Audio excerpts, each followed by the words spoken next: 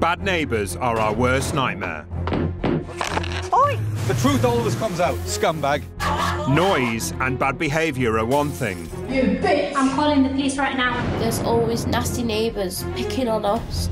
Give me my dog! But even the smallest irritations can end up boiling over into shocking violence. I thought, this is it. This man's going to kill me. What the hell's the matter with you? This is what happens when neighbours attack. There was blood everywhere. And he just went like that, and I just went.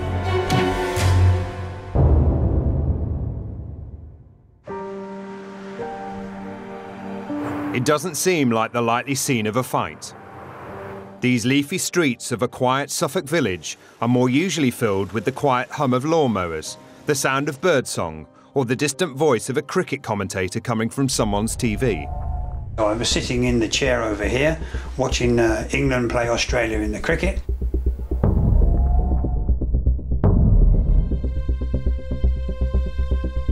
And suddenly, in front of this window here, I saw a face looking through the window. In August 2013, Roger Coleman was to witness an extraordinary scene in front of the home he'd moved into in search of a restful retirement. Little Blakenham is a very tiny village, and it was nice and quiet. But what he didn't know was that the village was like a pressure cooker waiting to explode. The previous owners came back to see us and said, you know, how are you doing, how are you settling down? And we said, fine. And then he actually warned me, whatever you do, don't have anything to do with Mr. Keane. He's trouble. Mr. Keane was 71-year-old Michael Keane, who'd lived in the village for 40 years, and he wasn't having a peaceful retirement. Any little thing he can do to wind anybody up, he does it. Jane Hervey had lived 3 doors down from Michael Keane for 15 years. He sees us coming and then comes out and shouts abuse over the fence at us. And the language that come out is disgusting.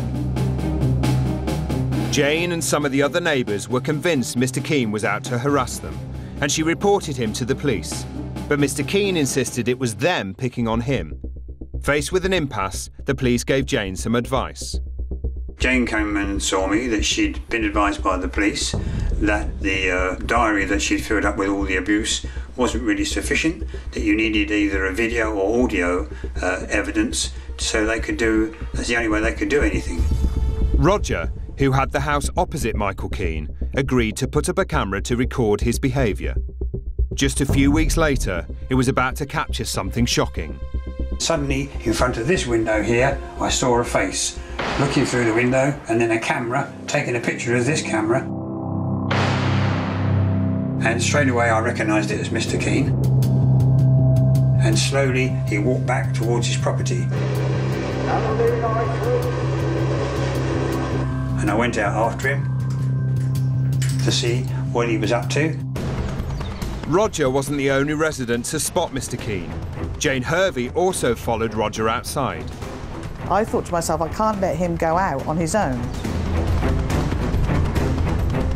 And as we walked towards him, he went backwards as fast as he could. Jane got there first.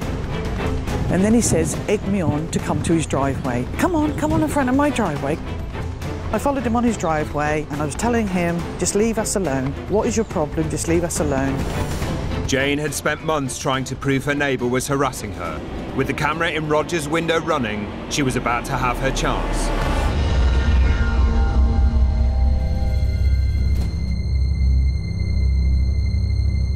I said, look what you've just done to me. You've assaulted me. But the punch was just the beginning.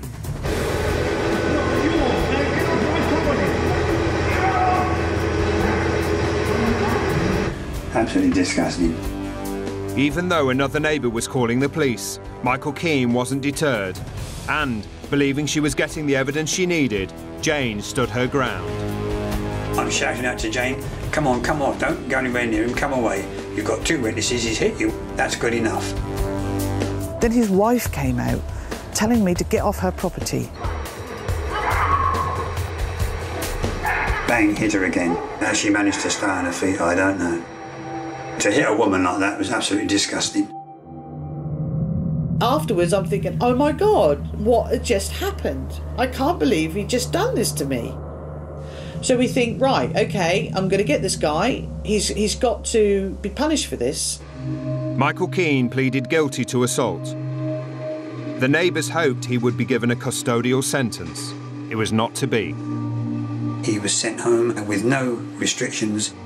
To assault a woman like that, he should have been put inside and done some time in prison. For Jane and all the other neighbours here, that was soul destroying. Michael Keane was given an absolute discharge, which is just a formal record that he had committed a criminal offence. He didn't get nothing for my assault, and I didn't get no justice. With no restrictions to stay away from his neighbours, Roger was intent on watching Michael Keane 24/7. But that didn't seem to stop the abuse or his habit of making noise. Mr. Keane has a leaf blower. He uses it all the time. It's pathetic. There was no leaves on the floor, and he would have it on for an hour sometimes, just to annoy us neighbours. If he was a slug, I would throw him on the floor, I would put salt round him so he explodes. In 2014, Michael Keane got slapped with a 2-year antisocial behaviour order protecting Jane, Roger and their families from any threatening or insulting behaviour, or using any noise-generating equipment outside his own home. But just weeks later, Roger had a run-in with Michael Keane in his car. Suddenly, unexpectedly, he turned and drove across my side of the road, which made me brake. Could have easily ended up in the field, and both of us could have lost our lives.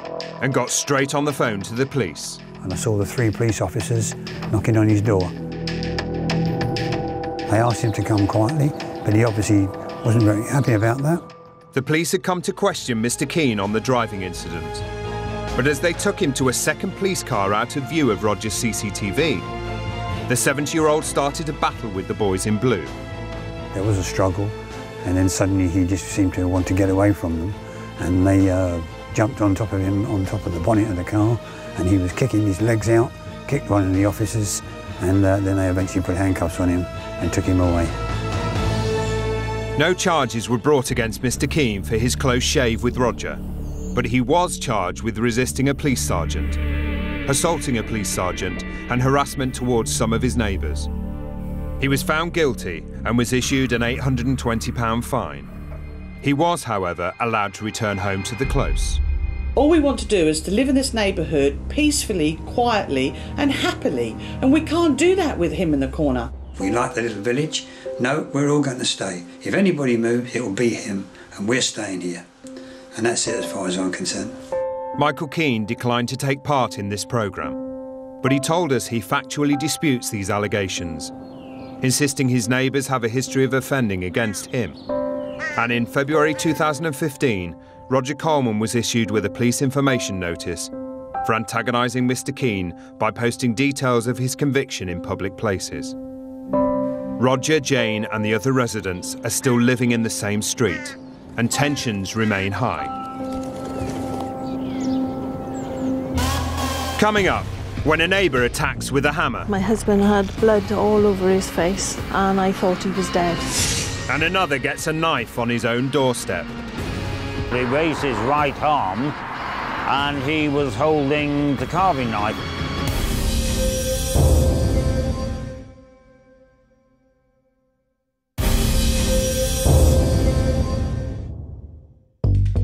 Every year, it's estimated that more than 350,000 people move home because of problems with their neighbours. And aggressive behaviour was behind over half of decisions to sell up. Sometimes, things get so violent, neighbours use whatever they can lay their hands on to get revenge on those next door. He's threatened to blow our house up. He's threatened to put bricks through our windows. Before I can even reach the pipe, he's at me like that, and I'm flat on my back. And he's on top of me and I can't get up. In a secluded part of Wales in 2012, a man charged through a fence threatening his neighbour with a £2 lump hammer with absolutely no warning. There was blood everywhere. Blood was all over the place. I looked like something out of a horror picture.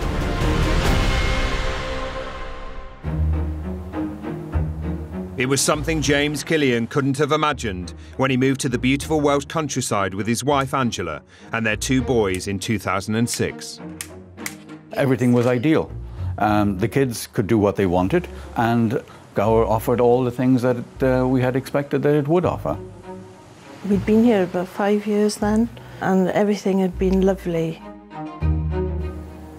Behind our property, we have a property called Cannesland Park, which is a mobile home site, mainly for retirement people.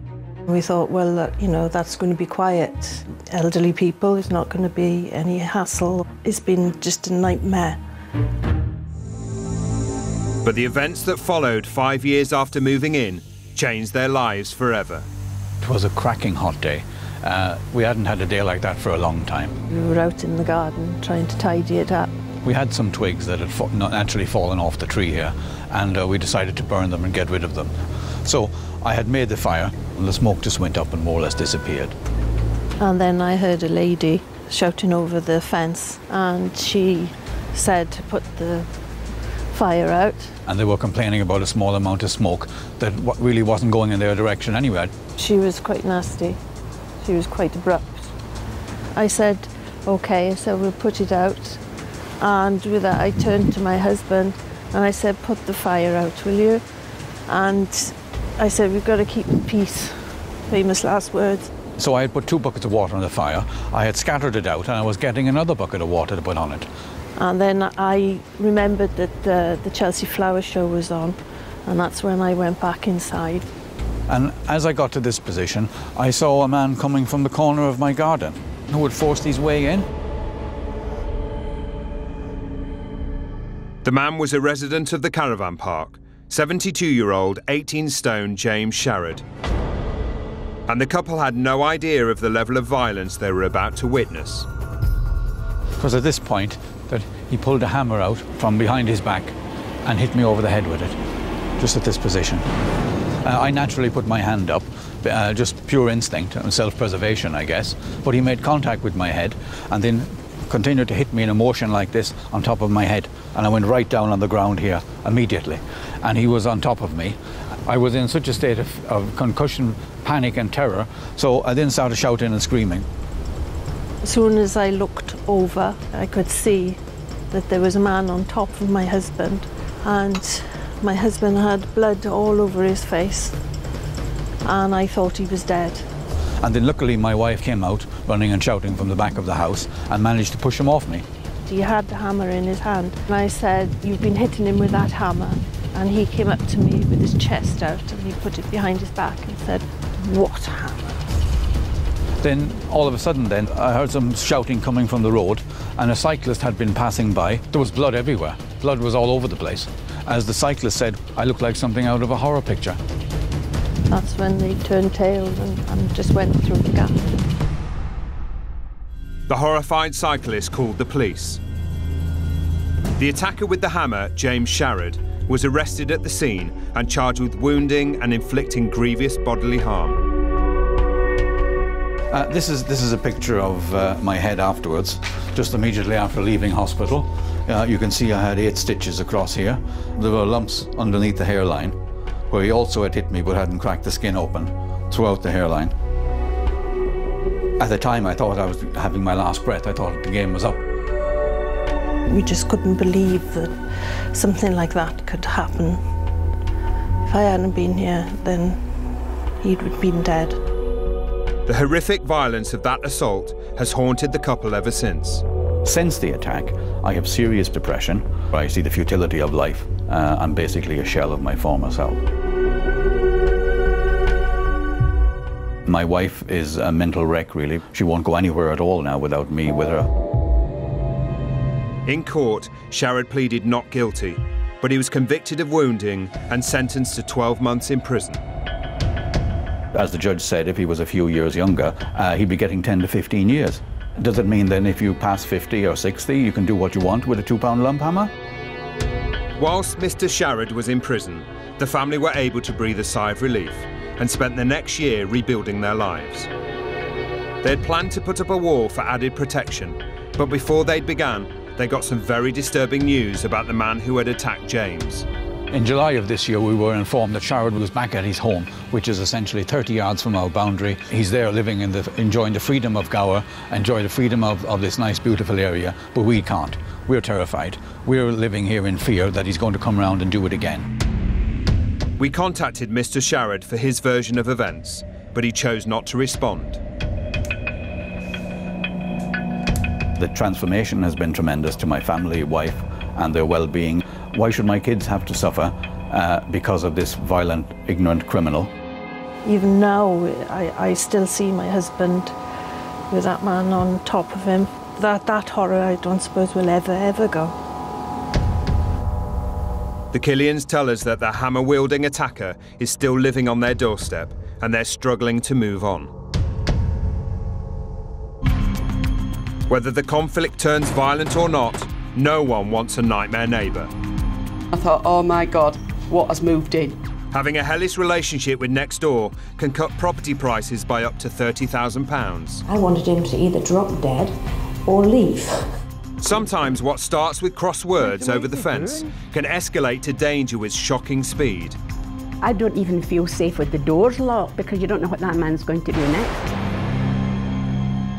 In a quiet street in Sheffield, a dispute that began with noise complaints ended in a street brawl that left a retired resident fearing for his life.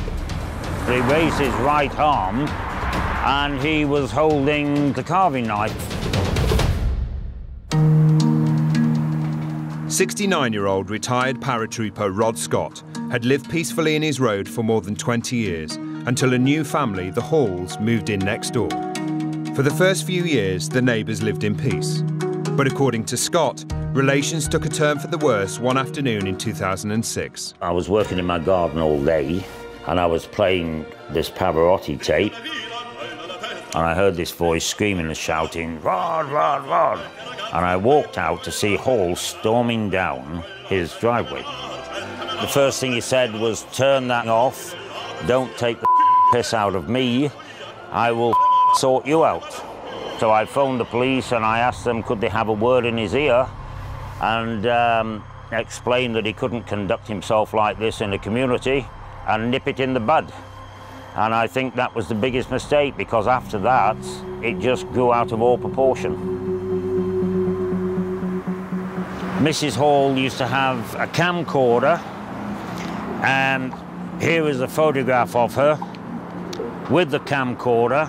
She used to hold up signs that said paedophile, twat, paranormal written on it. Mrs. Hall claims that it was Rod who was the unreasonable neighbour and was collecting video evidence against him. Rod says he'd done nothing wrong. But one summer evening, Rod claims the Halls ramped up their campaign. It was nearly midnight. I was working in my garage, just tidying up a little. I got to about here. There was a flash of light and Mr. Hall was leaning up round the panels that were down the side of the fence with a camera and he shouted, "Gotcha!" And I'd been working in my garage all night long, just tidying up a little. There was no noise, never was any noise, and there was no way they could hear me, not with the road traffic, and that's what I had to put up with. The Halls have denied this event took place, but the next morning, Rod got a shock visit. 2 police officers came into my kitchen and they produced this. It was a harassment first course of conduct. The allegations were the fact that I was shaking the fence separating the properties, that I was making loud noises at night up to the time of midnight, also for verbal abuse. None of these were true. Having been issued with a harassment warning, Rod tried to keep away from the Halls. But one night in June 2008, Rod was saying goodbye to his friend Ian outside when the row with his neighbours was suddenly reignited in explosive fashion. Ian had gone round to his side to get into drive, and there was Mrs. Hall, giving us nasty hand signals. Ian was looking, and I said to him, "That's what I'm having to put up with day in, day out." Within a few seconds, Hall had come out of his house. He came straight across the pavement, went round to the other side of the car, whereupon he put his arm around Ian's neck in this manner and screamed at him, "I will have you, you bastard."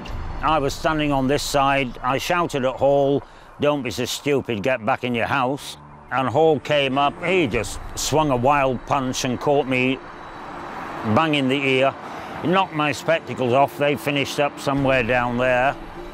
I did manage to, with an outstretched arm, I struck out for his eyes in this manner because I've got fairly long arms to keep him at arm's length. But Rod's army self-defence tactics appeared to anger Mr. Hall even further. I saw Hall walk across the grass and he went up to the door, and then within a second or so he was walking back down again, and it wasn't until he got into the middle of the grass did I see that he raised his right arm and he was holding the carving knife. He was hacking down with the knife and the knife came down and just went between my fingers. Witnesses had seen the fight and called the police. They arrived and arrested Mr. Hall. But as he was being taken away, his wife had a few final words for Rod. Mrs. Hall shouted at them, "This man's called me a gypsy." And then she immediately shouted, "I put a gypsy curse on you." And with her hands held up in the air, she said, "I curse you, I curse you, I curse you." And as I backed over the road, the curse must have been working because I tripped over my shoelace. Mr. Hall was convicted on 2 counts of common assault for the knife fight and bailed. Mrs. Hall denies putting a curse on Rod. He was found guilty on all counts. And I feel that giving him 250 hours community work was a bit of an insult for, in my eyes, an attempted murder because he'd been threatening to kill me for 23 months. Both sides claim they were the innocent parties in the dispute, and in 2009, the Halls moved out of the house next door to Rod. But his nightmares didn't end there. Rod says he then started to receive threatening letters in the post. It says, "You still here, Scott? It's about time that you move somewhere else." I think these letters just tell you the story. The Halls have denied sending any letters and say they have never threatened Rod or called him a paedophile. Rod Scott tells us that since filming, the threatening post has now stopped, and he can finally put the ominous day of the knife attack behind him. But he is forever on his guard. Coming up, when a neighbour is attacked in his car, and a brutal punch-up on the street. He was saying to Matthew, he said, "I'm going to do you, you're dead."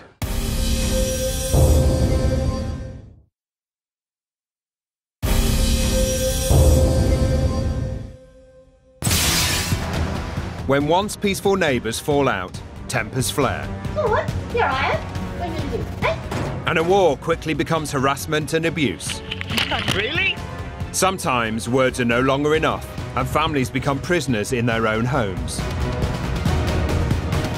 You're a scummy tramp, your mother's a scummy tramp, in fact, you're a pair of scummy tramp bitches.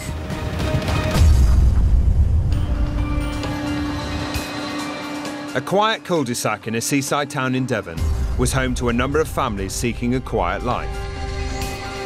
But when new residents moved in, everything changed overnight. I honestly feel that you're not much of a man if you allow another guy to start bullying your wife. The hell do you think you're doing, mate? It all started in 1999 when Wayne Howard bought what he hoped was his dream home. This is my lovely street. It's a private road. After 13 years contentedly living alone, Wayne began a new chapter when he met Daisy via a friend online. We're just the bestest friends and, yeah, meant for each other. After marrying in the Philippines in 2012, Wayne returned to the UK to prepare for Daisy's arrival. A few weeks later, he met another new arrival to the road, Roger Peach. Neither had any idea at the first meeting that things would ramp up to 5th gear. I think he came driving past her one day, introduced himself. He seemed a little bit flamboyant. Well, he seemed a nice enough guy. He looked like one of the Craig brothers, like a gangster. I did laugh. But relations between the two men went pear-shaped, all because of a communal tree. He said straight away, I want to cut the tree down. And I said, Mr. Peach, I said, the tree's owned by all of us. He said, yes, I know that. He said, would you not like it cut down? I said, no. He said, well, what if I pay you to cut it down? No, I said, I don't want to cut it down. Mr. Peach recalls this conversation differently. Mr. Howard told me that he would willingly take the tree down for £300. I told him that I was going to get a professional tree surgeon to actually sort the tree out. One morning, a month later, Wayne awoke to the sound of chainsaws. Came here, there's a man chopping the branches off up there. And I said, excuse me, mate, you do realise that we all own this tree? And he said, hang on. He came down, he said, I'm ever so sorry. He said, Mr. Peach promised that he had owned the tree and he had lied to him. According to Wayne, the council then put a preservation order on the tree. But this argument had sparked what was to become an explosive fight.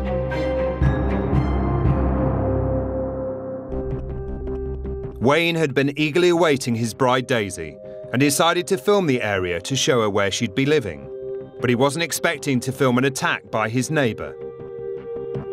I thought it was recording outwards, but pure fluke, it was actually facing inwards, which I didn't know at the time.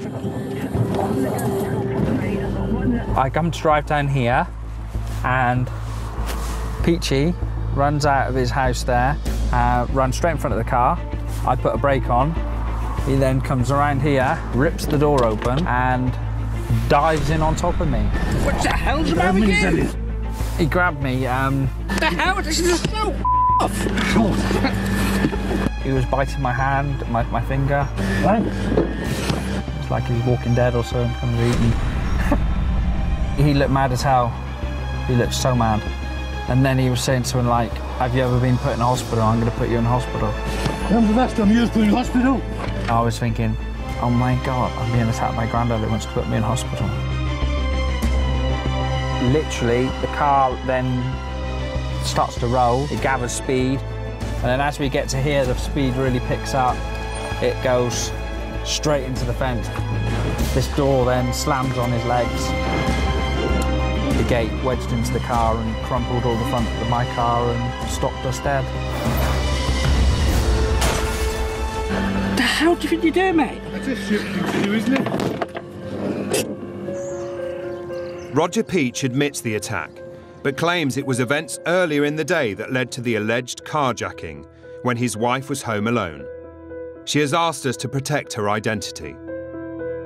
Wayne Howard, he came right up to the fence and was filming and grinning like a maniac. And it was really, really bizarre, and I was scared. As I pulled up outside the house, my wife, who was in floods of tears, I lost my temper. What the hell's the matter with you? I didn't attack him. I caught him by the scruff of the neck. I did not attack him. I didn't carjack him. That's another lie. Why? Simply, it upset my wife. I honestly feel that you're not much of a man if you allow another guy to start bullying your wife. Wayne claims there were no witnesses to this event. He did call the police about the attack in the car, however, and Roger was cautioned. Wayne says he was seriously injured and was signed off work. But he made sure that what happened on that day ricocheted around not just the street, but around the worldwide internet community. His boss saw him on YouTube as the world's oldest carjacker and sacked him. When was the last time you was put in hospital? That made Mr. Peach extra angry. I wasn't sacked from the job whatsoever. I actually left the job of my own accord because I didn't want to cause the company any embarrassment. Of course I was upset. What can you do about it? There's nothing you can do about it. Dandruff. We all suffer from dandruff now and again, so what you do is you dust it off and you continue on. You can get a picture of me and Mr. Peach together. Since filming, Wayne tried to get an injunction against Mr. Peach, but failed, and had to pay £900 in solicitor's fees to Mr. Peach, plus court costs. Mr. Peach has now decided to sell up and leave. Don't think he likes me. Moving out is always the last resort, but all over Britain, thousands of neighbours are at war. In 1 year alone, we made almost 6 million official complaints to environmental health about our neighbours. For noise. The nail gun, for a week, that's all I heard. It was unbelievable. Chung, chung, chung, chung, chung, chung, chung, chung, chung. And mess. He would store lots of like rubbish. It was opposite my kitchen window and it just looked awful. Sometimes, however, constant complaints can cause one neighbour to snap. And when disputes get violent, things can get far worse than they ever were before. I felt a cut to my face. I was scared every day coming out of my flat. Look at you shaking! Oh, look at you! In one picturesque village in the Devon countryside, one family got into a dispute with another family that got so out of hand it would cost them their livelihood.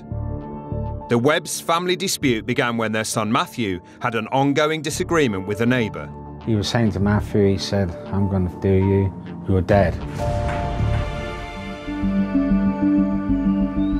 It was something the Webb family couldn't have imagined when they moved to the village of Neighbour. It seemed like the perfect place for Tina and Steve to bring up their daughters, Sarah and Charlene, and son Matthew. The neighbourhood in itself was absolutely great. Yeah, it's like a proper old village, isn't it? Always saying hiya and you have a little yap and that, and then toddle on to do your day's work. In March 2008, Richard Brown and his partner moved in, just a few doors up from the Webbs. Within weeks, tension seemed to grow over road space as arguments began over the Webbs' 5 vehicles. Richard Brown was stood on the end of the drive, shouting that he's got nowhere to park, and when I actually looked up by his area, he had his parking space there.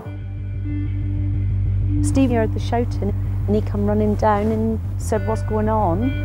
And Mr. Brown started shouting that he's fed up with parking around here and he's had enough. So Steve said, "Oh, you know, don't talk to my wife and child like that again, like, you know." And he said, "Oh, look, I'm so sorry," he said. "Can we shake hands? I'm not in a happy mood. My son got injured in a boxing ring and it's quite upset me." The Webbs hoped that would be the end of the matter. Tina was a childminder and had CCTV up for the children's health and safety. But little did she know she would soon capture an even more explosive outburst. Matthew went to get some shopping. On the way back, as Matthew approached outside the house, Richard Brown called him up. I heard a lot of shouting and screaming. I looked out the window to see that Richard Brown had my son Matthew and was punching him around the head and around the face, really aggressive. Matthew was trying to hold his head down like that and push him away, and as Matthew was pushing away, Richard Brown was grabbing him more and punching him more to the face and head. He was punching him underneath, lifted his legs off the floor, really punching him. He was saying to Matthew, he said, "I'm going to do you, I'm going to hammer you, and you're dead." And then as I ran out the front door, he threw him on the floor like a rag doll. He just didn't want to let go, he just wanted to punch, punch, punch. And I said, "What are you doing? What's it all about?" And he said, "I just hate the and that's exactly what he said. Richard Brown was cautioned by the police, but he claims he was provoked by Matthew, who had driven dangerously moments before and had actually attacked Richard outside his house first, making threats to his family. The aftershock of that day still rumbles on for both families. Just months later, the Webb family were walking home from the pub when things kicked off yet again. As we walked past the post box, coming down towards Richard Brown's house, he said, "I'm going to smash your cars up, burn your house." He said, "You'll be in bed one night and you'll burn to death with your family," and threatened me with all that. And I said, "If you do that, I'll kill you." Richard Brown denies the abuse. He claims he called the police after Matthew damaged their vehicle with a baseball bat and after hearing the Webb family shouting threats. Matthew had a baseball bat and he said, "He's not going to hurt me again." Matthew feared for himself. And he had the bat to protect himself. Matthew and Steve Webb were arrested and cautioned. But whatever really happened that night, one thing was clear. The beating on the street had broken down relations forever. There was no no fighting or anything. The things we've retaliated to is through things they've made us retaliate to defend ourselves. Relations between the families continued to disintegrate. Tina claimed Richard was harassing her at her door, which he denied. But then Tina was issued with a caution for harassment herself, and she was warned to have no direct or indirect contact with the Browns. And after more complaints from the family, she was convicted of harassment and issued with a restraining order. I was given a 2-year suspended sentence to stay away from Richard and his family. If not, I would get anything up to 5 years imprisonment. And I was given 50 hours community service. I had the tag around my ankle, which was on here for 2 months. 7 o'clock in the evening, I had to be in, and I wasn't allowed out until 7 o'clock in the morning. So I was just like a prisoner in my own home, really. Couldn't even go to an Halloween party with my grandson. The problems continued on the street. Richard Brown was soon given a harassment warning himself. Attempts at mediation failed when the Webbs walked out, and anonymous complaints about her childminding business meant Tina shut up shop. We shut the business down basically because of all the aggravation we've had. There's only so much you can take before breaking point, to be honest. Both families tell us the fight and the events that followed have caused their families immense stress. Since we met them, the Webbs have continued to complain to the police about the Browns' behaviour, but no charges have been brought. The Webb family plan to move, but for the moment the two families are still living far too close for comfort. Coming up, one family nearly pushed an entire neighbourhood to breaking point. She just punched me in the face.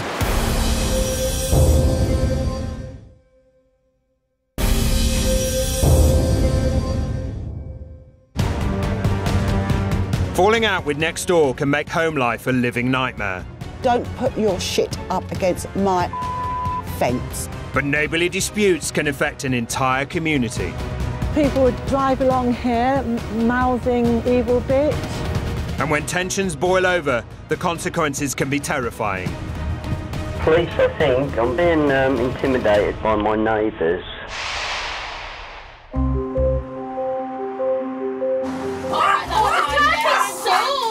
I've got sticky hands now. This family knows exactly what it's like to upset the community. Warring with local residents has forced them out of their home. You're only meant to have a couple of pieces, not the whole thing. Oh, shut up.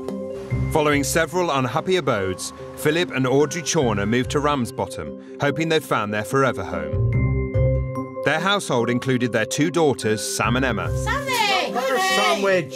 And the family's beloved pets. She's disappeared in between her boobs, that's just wrong. Ow!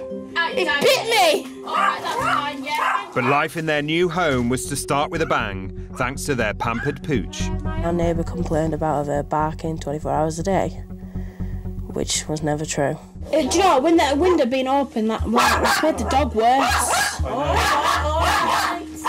They had certainly made an impression on their neighbours, some of whom didn't want to be identified. This dog was a nightmare. It could often be the first thing I would hear in the morning and the last thing at night. It was relentless. Our pets are more important than our neighbours. Our pets are like a family to us. The complaints kept coming about everything from a noisy TV. I'm going to watch Supermarket Sweep, fall in a bed and then come down with me. To shouting in the street. There's a torrent of abuse and foul language, and they just didn't want to know. Dad, the lead's down there, by the curtain. We used to hear them screaming at each other on numerous occasions. What do you want? Oh, shut up. In Ramsbottom, we were victimised.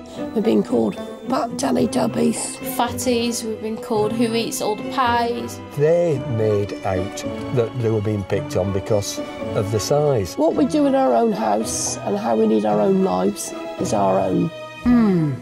Absolutely gorgeous. 7 years after moving in, there'd been over 500 complaints about the Chawners, but they had no idea just how far they'd pushed their neighbours. One day, while out walking the dogs, simmering tensions between the family and those on the street finally erupted. We had this gang come towards us. About four, was it four, pushed me away. They grabbed hold of you, yeah. They pinged me back. So they started asking what my mum and dad's names are. Yeah. They started calling our dog. I was across in my front room and I heard a bit of kerfuffle outside. I looked across and the two Chowner girls were stood here, right in front of the wall.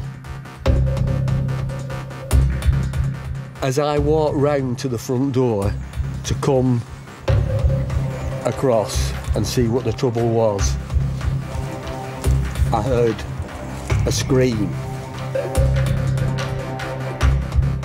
She just punched me in the face and I just got really angry. I'm not saying it's right to retaliate, but there's only so much abuse anybody can take before they reach their breaking point. The two Chowner girls were running up the road and the other girl was running down the road. Don't know if I was swearing, but probably was. She was fuming. And I remember we burst through the door and I was shouting at my dad. And when I answered the door, she was actually standing there with her hand over her eye and crying her eyes out. Philip Chawner heard it was a neighbour who had hit his daughter and decided to confront her. He was hammering on the door. I thought he was going to knock the door down. I told the residents of the house to shut the door immediately. If I wanted him to hit anybody, I wanted him to hit me and not the residents. Busybody Stewart, who's on the committee for the council, actually come over and he actually said that Emma caused all the trouble and he stood right close to me like he was going to punch me. He put his fist up to hit me. I personally would have rather him have hit me because we might have got him off the estate a bit quicker. The punch had left Emma Chawner with a black eye. It makes me feel sick looking at it because I had to go through this. The street fight had spiralled completely out of control, and the fallout of that day put the entire neighbourhood on edge. When I came round in the car one day and there was a video camera hanging out of the window up there. I was spying on people, we're getting evidence. Got up one morning and fat was written into the car and also we had scratches into the car also, which was done, I don't know, with a key or a penknife. Neighbourly relations had sunk to an all-time low. Do you get a kick out of a scratch in our car? Who, me? Nowhere. Me? You think I want to go near your car? What's the point? Because you do. I don't want to use the word hate because I don't hate people, but I think they were so disliked, it got that they were hated by people. After the fight, the build-up of complaints against the Chawners led to them getting a restraining order. And finally, an eviction order. This neighbourhood could take the Chawners no longer. I'm glad they no longer live here, as they made our life an absolute misery. I wouldn't like to see anybody in that situation, but for all the pain that they've caused people, I cannot feel sorry for them, really. What's the awkward? I'll give you the pickle, you stick it in. The Chawners found a new place to live, but by 2012, their new neighbours had already complained. And Philip, Emma and Sam were convicted of threatening behaviour against a neighbour. And I thought to myself, oh my God, here we go again. Is there anywhere we can move and not have all this sort of chucked back in our faces again? If you see a family that look like the Chawners coming down the street, looking at a house near you, phone the estate agent up and sell it as fast as you possibly can. Have you got a nightmare neighbour story? get in touch at channel5.com/Nightmare Neighbour. Catch the Nightmare Neighbour next door when neighbours spy next Wednesday at 8. Check in for some fun with the extraordinary staff at the Special Needs Hotel here on Channel 5. Catch that brand new tomorrow at 10. Whilst coming up tonight, there's a nasty surprise heading the housemates' way. Stay right where you are for Celebrity Big Brother next.